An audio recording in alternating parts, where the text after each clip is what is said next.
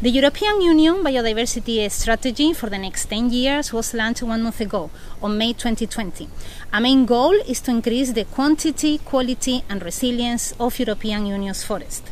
One of the main proposed actions to achieve this goal is to strictly protect all the remaining primary and old growth in European Union. This is a very timely and right strategy because we have very little left.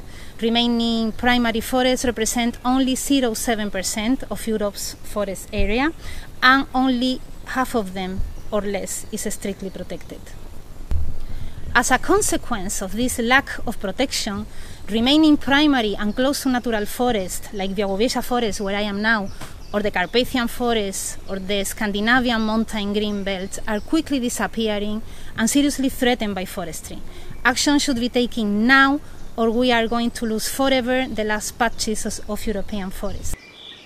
These primary and old-growth forests will not be fully functional and resilient under global environmental change if they are surrounded by an intensively industrially managed forest. We need to reduce the rate of forest degradation, namely tree logging, and forest management should be more ecosystem-friendly. Keep in mind that a tree plantation is not a forest.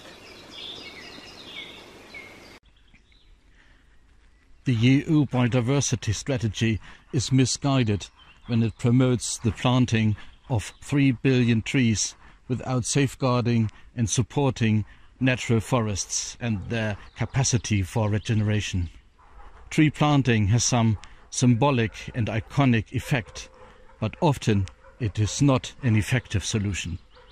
Hands-off strategies mostly would result in structurally and biologically richer and more functional forests than simple plantations with a few species. Planting trees can create ecological and economic risks, especially when potentially invasive exotic trees are chosen and when plantlets die back on clear-cut, salvage-logged areas that show extreme microclimatic conditions.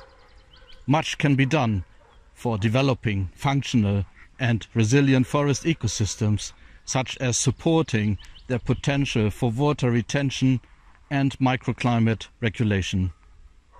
We have to come to grips with the reasons of the failure of the 2020 biodiversity goals and the global conservation agenda.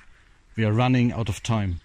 The EU Biodiversity Strategy must not be another wasted opportunity. We have to make sure that it can be ecologically effective. In the context of forest conservation and development, it has to consider all available ecological evidence.